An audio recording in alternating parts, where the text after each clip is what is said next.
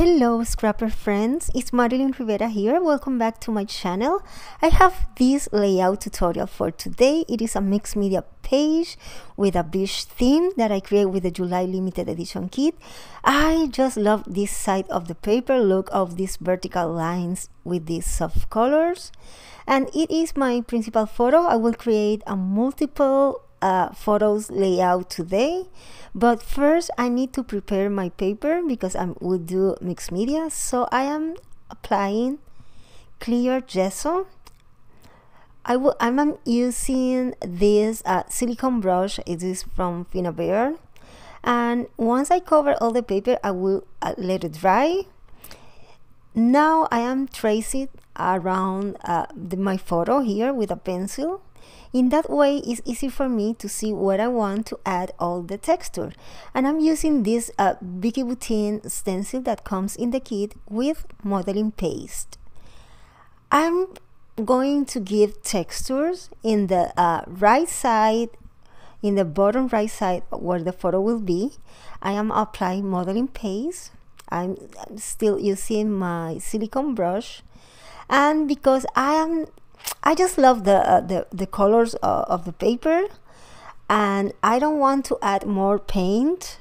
That is the reason that I am adding white gesso over all the modeling paste, because I want to highlight all the textures in white color, and you can see here. Now I will do the same steps in the left side. I will apply modeling paste, and then I will add gesso. I just love the design of this stencil. It has a lot of waves and it's so nice. It comes in the kit, and you can see here how we look. Now I'm going to dry all these textures, and I'm using my heat tool. And to make this short, I will let this part out of the video, but now I take this paper from the same collection, and I'm cutting some of the weights from this paper, and now I will start to make my composition. I cut this doily using this die from Prima to put make like a frame of my photo, and here are some of the waves.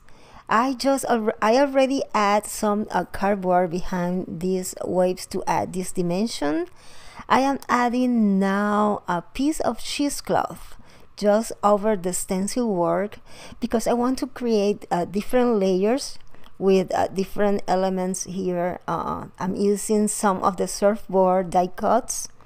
I'm also using the Prima flowers that comes in the kit, and now I will start to build my composition with the different photos and different elements from the kit. I will let you with music, and I come back soon.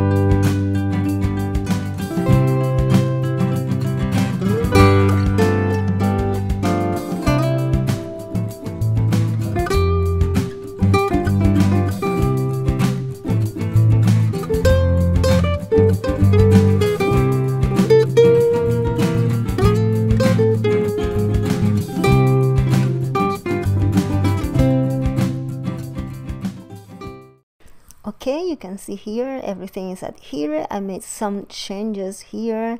I add the flip-flops on the bottom part, and I want to add some lace behind this here, but I let this step to the end, not sure yet, but I add a piece of lace behind the flip-flops in the bottom. You can see here the shells and how I change everything.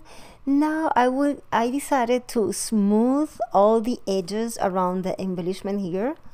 So I take my paintbrush and almost dry, paintbrush dry, I apply a little of gesso around all these, around the die cuts, all the embellishment here around the page.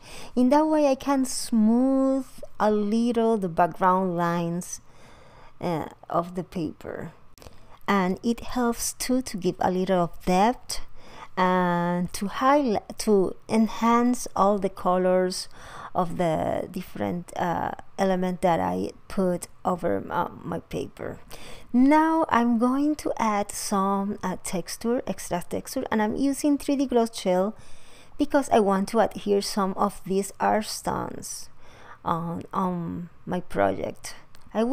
I am trying to adhere this in layers. Some of these art stones I am adding over the flowers, some others behind the flip-flops, others in between the flowers and the paper, and you will see that I am trying to create different dimension with the same beads here. And I will add this art stone around all the you will see at the end that I add this over all the project, all the embellishments on the background.